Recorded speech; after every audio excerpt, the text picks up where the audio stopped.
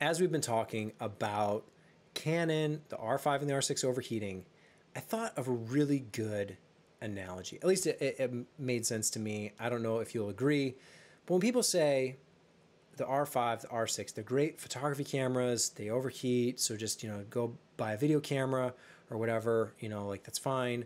Or I talk about the S1H and the autofocus and, like, oh, just go buy a Canon or a Sony instead. I thought of this this example struck me of you go to a restaurant, maybe it's a fast food joint, a local diner, whatever. You go and it's known for their burgers. They have the best burgers around. You go with a group of friends, and then there's a friend that says, like, I'm not really in the mood for a burger. Like, I'm going to do like the chicken strips. And then you go, oh, but it's a burger place. You got to get the burger. They say, no, I'm in the mood for chicken strips. And they get the chicken strips. You get the burger. The burger's delicious. The chicken strips are like frozen from a bag. They're just like this extra thing they probably have on like the kids menu. It's not really what the place is known for.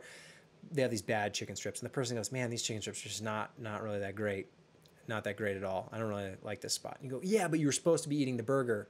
The person's like, yeah, but I was in the mood for chicken strips. Like, that's what I wanted, and these were not that good. So I don't really like this spot. But it's known for the burger. Like, you have to get the burger here. Well, I'm in the mood for chicken strips. A couple days later, you go to the chicken strip spot. You go to the chicken strip place, the place that's the local joint that's known for the best chicken around. Two friends go, person gets the chicken strips, and the other person goes, I'm really craving a burger today. I'm craving a burger. Sure enough, on the menu, they got a burger. They order the burger.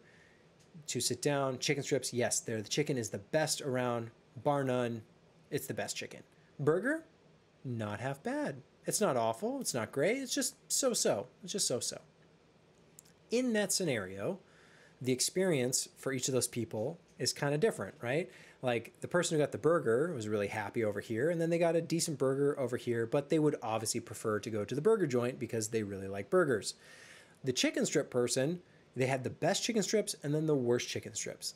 So they're only going to prefer the chicken place, and they had a bad experience with the chicken over here. And that's kind of what I compare. I don't know if it's a terrible analogy, but I thought I kind of liked it. Comparing like the Canon R5, it might be the best burger you've ever had. It might have to be the best photography camera, the best autofocus, but these few crippling video features are like those really bad chicken strips where it's just like, I don't like it. I'm going to go over here where they have really good chicken strips and they have a decent burger as well. It might not be the best, but hey, it's pretty good. And the other person looks and says, oh, okay, yeah, like they got a good burger over there, but why are you hating on my thing over here? And it's like, I'm not hating.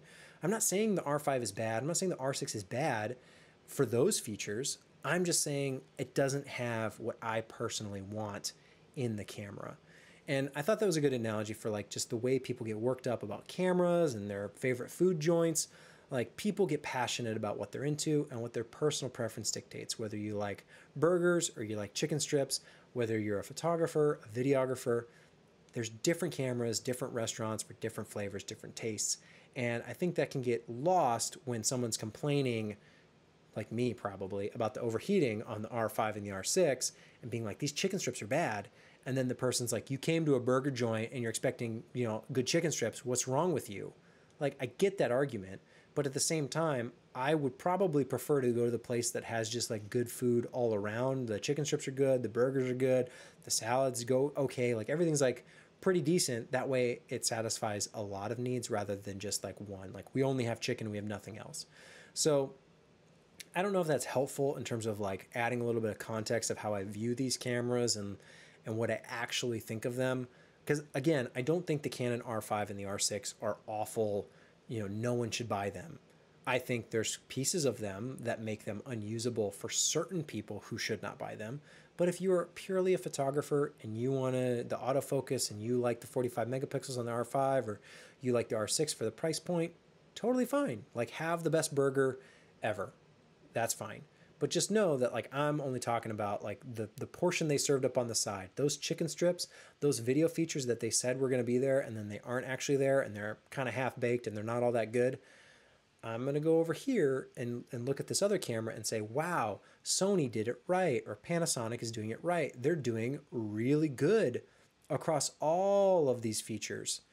And maybe they're not the best, but they have a really good collection of offerings there. And that's kind of what I gravitate towards personally, because I'm kind of a pure hybrid shooter. Like I do both photo and video. I'm not exclusively one or the other. So having a camera that can do it all reasonably well is more important to me than one camera that can do one thing the best and then another thing kind of not at all. And that's kind of where I stand on it. It's not to be, a fanboy one way or the other, or, throw shade at Canon or whatever. It's just to say there's different preferences for different people, different shooters. And I think there's kind of room for everybody. It's not about hate and criticism and doing stuff for clicks. It's just about talking about these things in an honest way so that the people who maybe do want a certain feature know what they're signing up for, and they can make informed choices based upon it, and just understanding why these cameras get made in the way they are made. So hopefully that can be some kind of signal feedback to Canon, to Sony, to Panasonic, to say, hey, we like good autofocus, we don't like overheating. These things are good, these things are bad. And then the cameras being judged accordingly so that improvements can be made for the future, which I think is really, really valuable, and what this whole conversation is really all about.